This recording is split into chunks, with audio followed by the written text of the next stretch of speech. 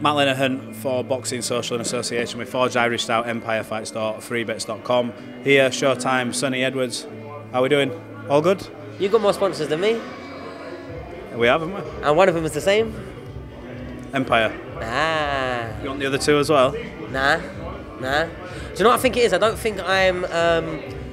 do you know when companies, they sit down and they have their board meetings about who they should get behind, yeah?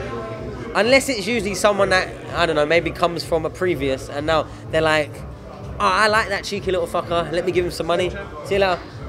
Like, I don't really get the corporate, you know what I mean? But at the same time, would I want it? Because when I have had so much expectations, could you just You'd have to be careful on your Twitter, wouldn't you? Nah, because no one could ever make me be Twitter. Like, no one could ever make me be careful. Like, no one's ever tried policing me. No one's ever really tried policing me, ever. My coaches, my manager, because I do what I want to do. Even Eddie said, I'm not going to tell Sonny to say anything on Twitter. He'll say what he wants. You know what I mean? And he's right. Well, you're your own man. You do what you need to do. Look, start top of the card. We'll work his way down and we'll talk. Dalton Smith said it in a few interviews. Is this the perfect fight to find out how ready he is for world level? Because when you look at Zepeda and the people he shared the ring with, Regis Prograis, Hitchens, I know people always talk about risk, but at some point you've got to jump. This is that fight. Is this the perfect fight? Being at world level to fight Flanagan, 10 years ago?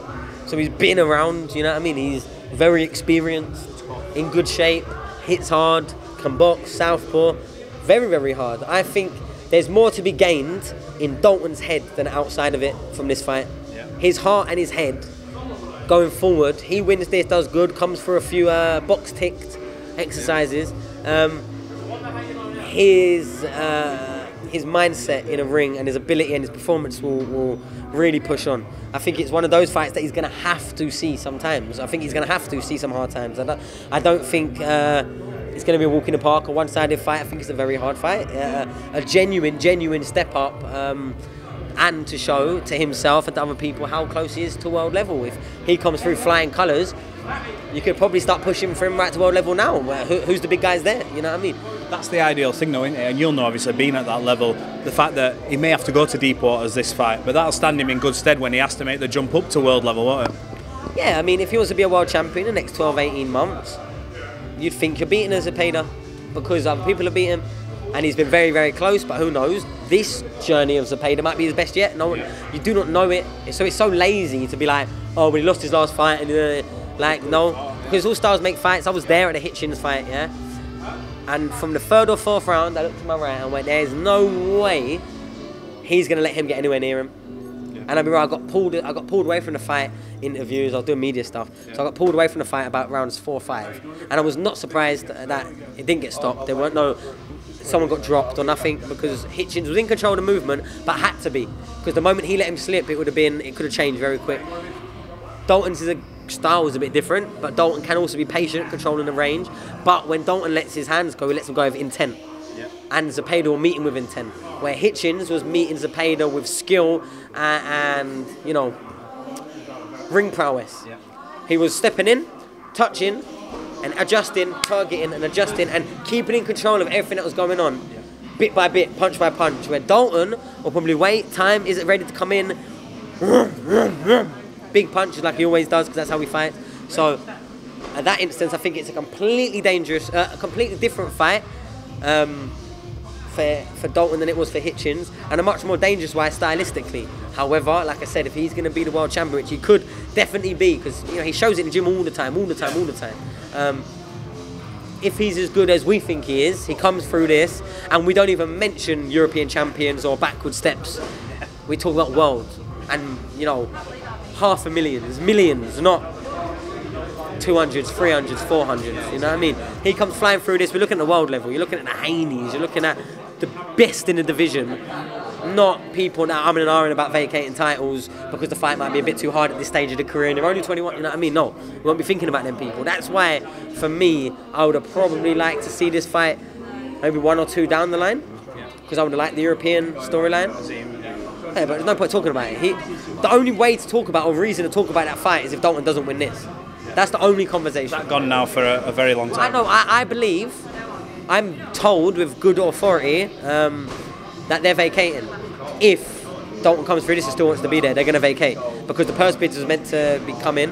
I don't know if it's been knocked back to after this fight. I'm not sure on that instant, but I've held it on very good authority that Boxer, McGuigan's and Azim's will not be fighting Dalton Smith for that European and British title. They are vacating before they have to meet Dalton. That's what I've been told on good authority. Whether that happens or not, but like I said, if Dalton wins, keep your European title. Like, you're way down there now, like way down there. Do you think they've missed a trick doing that and not jumping on this straight away? I do, because I think Adam and Dalton are good enough fighters where you fight them now, the winner pushes, then the loser comes back, and then you do it again and again, and it could be like, these two could be the Kelbrook and Khan were meant to be.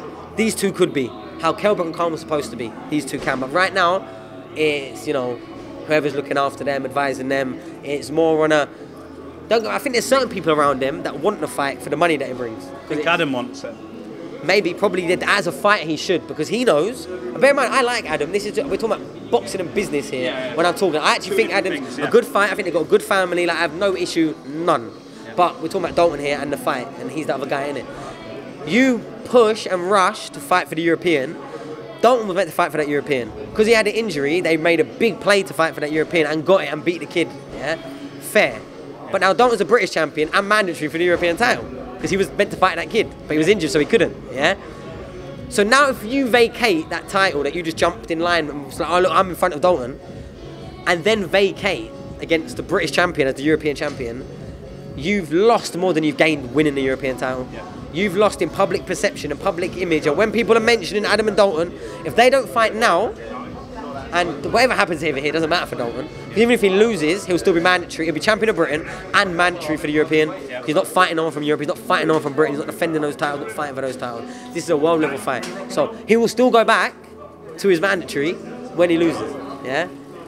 And if he wins, like I said, it probably even like, okay, it probably could still happen. But Dalton's beat Zepeda. They're definitely not going to fight him. They didn't want to fight against the Dalton that, you know, beat Lenihan, knocked out Maxwell, and, you know, kind of had a close-ish fight against Casey Benjamin. They don't want to fight him.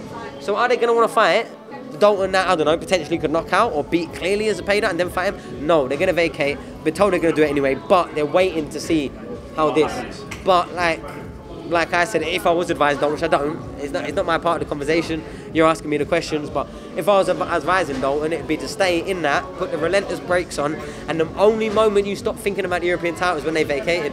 They don't even fight for it. Leave it vacant. Don't even fight for it. That's what I would do. Go for the world. Let's come on to Ishmael Davis quick. We've got to mention him. Ishmael Davis, sorry.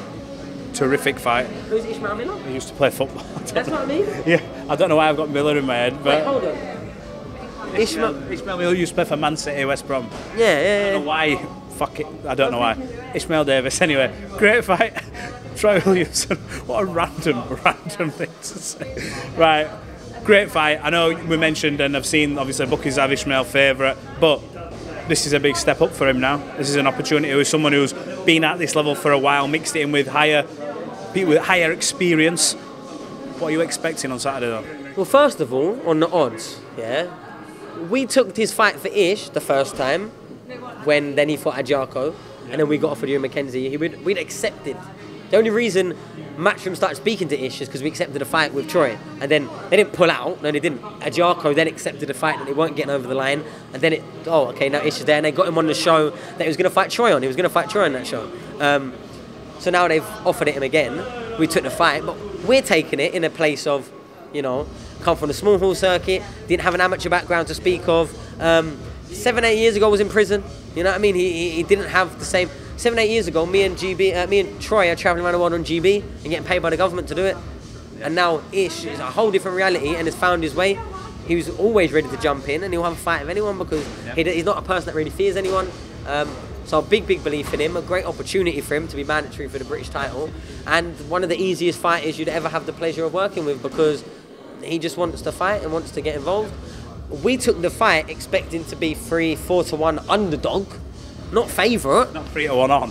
A 12-round fight against someone that's been British champion, fought in this title fight, that title fight, against someone that's never been past 8 rounds and has only fought journeyman apart from one kid that was an 8-0 prospect, who'd never done anything to speak about. So for me, it's a bit like, fucking hell, these lot must be really rating and taking notice of Ish for the bookies to put him above a Troy, because, you know, everyone that watches proper British boxing has seen Troy 5, 6, 7, 8, talking about Cheeseman, talking about Kelly, we're talking about Scarf, we're talking about, like, we've seen him in the championship fight. So, I don't know, I guess it kind of, you know, put people that I test for Ish, but a bit disappointing on the bookies, because we thought he was the underdog.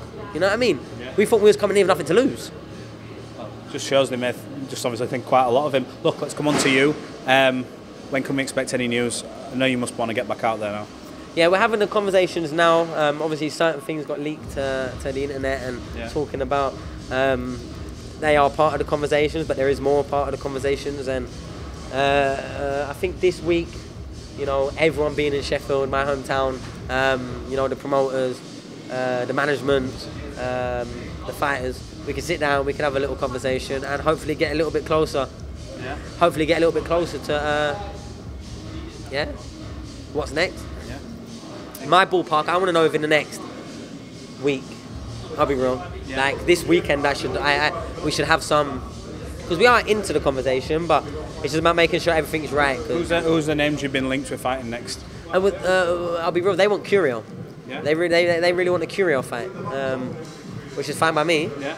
But it's got to make sense. Obviously, I'm going down to light flyweight. I'm quite heavy right now, so it has to be all done properly. Like you can't. Oh, let's talk about it for ages and give me 7 weeks or 8 weeks notice. No. Yeah. I'm making a weight that I haven't made coming off the back of a loss, and Christmas and etc. And I'm not asking for no 6-8 rounder easy steady away. Give me some money. No, I want a proper fight. Curio's a proper fight, and the idea is beat him and go straight in for the world title against the winner of Notchinga versus Araneta, Nonito Donair's missus fighter. You wanted that, didn't you? Saw that back and forth. You got Nonito, wouldn't you, for a little move?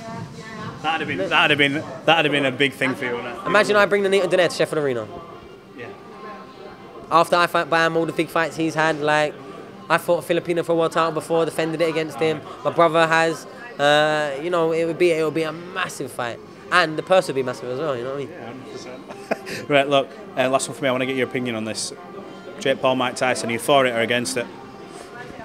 Against it because I feel like, you know, you give like, what, a 29-year-old or whatever he is, 5-6 years of training in his physical peak. And then you chuck him in against a legend that was past it when he was still in the ring. You know what I mean? Don't get me wrong though, he did look a bit lethal against Roy Jones, Mike. Yeah. He did, didn't he? Roy Jones as well is that neck, isn't it? No, I know, but he did look a bit dangerous. Oh, don't get me wrong, I want him setting about you, but you know what I'm saying. But don't get me wrong, I quite like Jake Paul in this. I don't know him. I quite like what he does, and I quite like how good he is, and he's showing everyone else how to do it. You might have negative to react to it, but you're still reacting to it, and that's what people miss out on. They miss out on that. A negative reaction is just as much of a positive reaction. It doesn't matter. If anything, you do a big negative reaction over here, I guarantee you, without me saying anything or without Jake saying anything, there'll be as much of a positive reaction defending it, and that's what happens. So there has to be the negative to be the positive. So I don't see it as potentially all a bad thing, but wheeling out a 50, 60-year-old Mike Tyson. A concern. Unless it's like just done in an exhibition. You know, like when Mayweather had Logan Paul and just touched him round through it. And if it's done in that way, that style, all for it. Let him. But we're talking about proper fight. Well, Jake Paul's got a professional record, so is he trying to get Mike Tyson a professional boxing record to fight him and put it on his record? Talking about a proper fight. But then again, Mike Tyson's getting paid, what, probably like 50 million, 30 million, 20 million or something. So, and then again, I'd probably let Jake Paul beat me for that much money. I would agree with him what round he wants me to go down for that much money. You know what I mean? Yeah, so what you want me to do is you want me to stand back, you're going to nod and hit me body shot and I'm going to roll around it. Okay, sweet. Watch my performance. You know what I mean? Well, it's an interesting take. Well, look, Sonny, I appreciate your time as always. Thanks for catching up. Catch up maybe later on after the fight. Yeah, thank you.